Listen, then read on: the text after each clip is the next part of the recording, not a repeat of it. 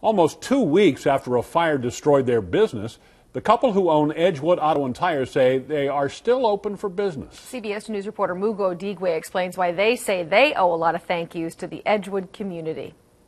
The smoke and flames are all gone, but the aftermath of the fire is difficult to ignore. In fact, as you can see, the building is a total loss, but the owners tell me they plan to rebuild.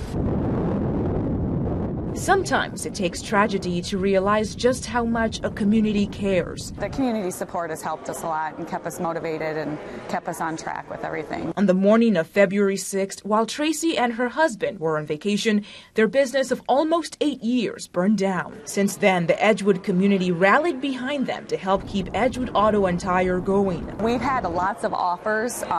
We just basically took the ones up that we felt were a little bit more feasible to our business. Offers of storage space from numerous businesses like Edgewood Feed Mill. We took our truck shed and emptied it out, and they were able to use that for a repair shop for semis at our location. He says one good turn deserves another. Well, they're a big part of us. They help us keep running every day, and just for them to be up in business is a big deal for us in the community. And while the cause of the fire or even damage estimates are still unknown, Tracy sees all this support as motivation to one day rebuild. If it had to happen, this is probably the best place for it to happen because the support and the customers and everybody has just been overwhelming. Right now, the hope is to start the cleanup process on March 2nd and hopefully begin the rebuilding process right after. In Edgewood, Mugo Odigwe, CBS 2 News.